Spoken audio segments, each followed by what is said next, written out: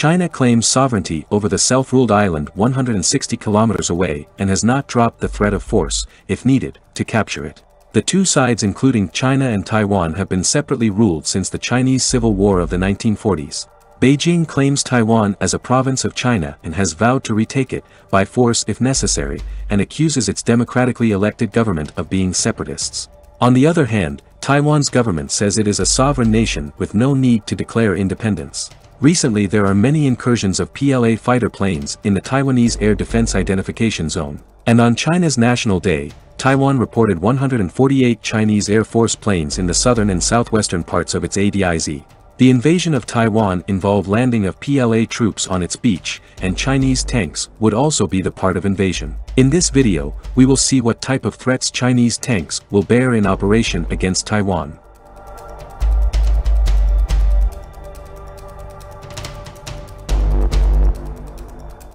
The first threat Chinese tanks would face will not be from anti-tank weapons, but from anti-ship missiles of Taiwanese military. Those will target vessels that will be carrying these tanks. The Taiwanese military would need to sink half of the attacking ships, but sinking potentially hundreds of vessels would require an arsenal of no fewer than 1,200 anti-ship missiles. Taipei announced it would spend $2.4 billion buying ground-launched 100-mile range Harpoon missiles from U.S. defense firm Boeing. Those 400 Harpoons, fired by 100 truck-mounted quad launchers supported by 25 mobile radars, would grow the Taiwanese anti-ship missile arsenal by half to 1,200 rounds. Further, there are also locally made Sung Fong 2 and Sung Fong 3 missiles and older Harpoon models that would make up the balance. Assuming each missile has between a 50% and 70% chance of hitting its target, and also assuming Chinese bombardment destroys or suppresses a significant number of launchers, those 1,200 missiles should be sufficient to sink hundreds of Chinese ships and stop an invasion attempt cold, if Taiwan calculations are sound.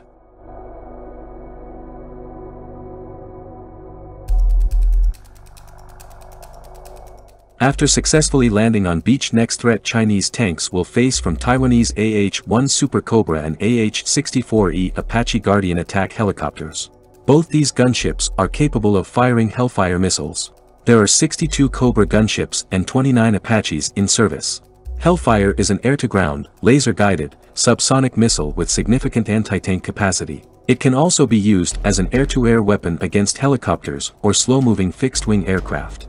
In air-to-ground mode, it provides precision striking power against tanks, structures, bunkers, and helicopters. The Hellfire missile is capable of defeating any known tank in the world today. It can be guided to the target either from the gunship or by lasers outside the aircraft. Further, Hellfire 2 can lock onto targets before or after launch for increased platform survivability. For anti-armor roles, this missile is equipped with a conical-shaped charge warhead with a copper liner cone forming the jet for armor penetration. The high-explosive, shaped charge and blast fragmentation warhead are effective against applique and reactive armor. Operational range of Hellfire is up to 11 kilometers.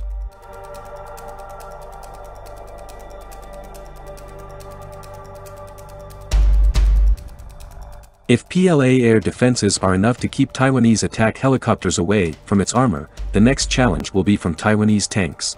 Then it would be armor versus armor, and in that domain, Chinese tanks are far more advanced than Taiwanese armor currently in service. Taiwanese army on paper possesses around 1,000 tanks, 460 American-made M60A3+, around 450 CM11s, and at last count 100 or so CM12s. The CM11 pairs a modified M48 turret with an M60 chassis.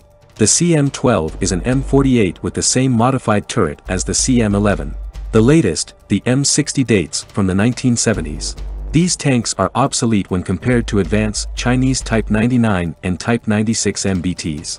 But still, these machines pose a serious threat to PLA mechanized columns. Although Taiwan has contracted for M1A2T tanks from US, these vehicles are yet to be delivered. Taiwan ordered 108 Abrams tanks, which would be delivered in 4 batches between 2023 and 2026. M1A2T tanks are a variant of M1A2 SEPV2, which are specially customized for Taiwanese Army requirements. Equipped with a series of enhancements, the SEP or System Enhancement Package version has better survivability in the war zone. It could also use different types of fuels like military-grade jet fuel and diesel.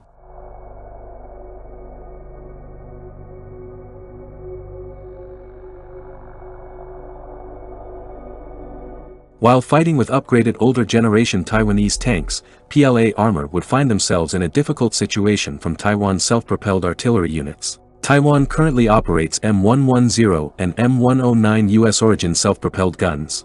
There are 60 M110 in service and 200 M109 units of A2, A4, and A5 variants. In 2019, Taiwan also ordered A6 variants of M109 from U.S. These SPGs are of serious concern for PLA as they have shoot and scoot capability.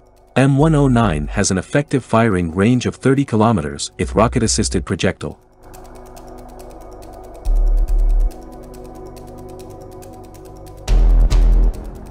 After passing through all hurdles, PLA tank will face another threat, that is from Taiwanese anti-tank missiles, which would be carried either by infantry or vehicles. Their Humvees and armor personnel carriers are equipped with TOW missiles. Further, Taiwan has deployed some 400 locally made Kestrel anti-tank missiles around key government installations. This missile launcher is a disposable, shoulder-launched, single-shot system that can fire a high-explosive anti-tank warhead or a high-explosive squash head. Taiwanese Army is also using RAC-112 APLA's anti-tank missiles, which is a portable one-shot 112mm recoilless anti-tank weapon. Taiwan has also ordered FGM-148 Javelin missiles from US in 2017. Javelin is a portable fire-and-forget missile with automatic infrared guidance. The projectile can hit tanks from above, where they are most vulnerable. The weapon is usually handled by a team of 2 soldiers, one to carry the ammunition and one to fire the device, which can also target helicopters.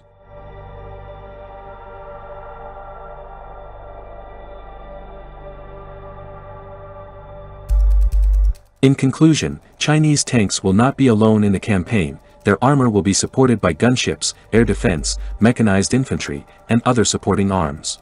Other options China could use to bring Taiwan to its knees without invasion includes blockade or targeted missile attacks with ballistics and cruise missiles. Further, Taiwanese defense will also not be in sequential order of attacking.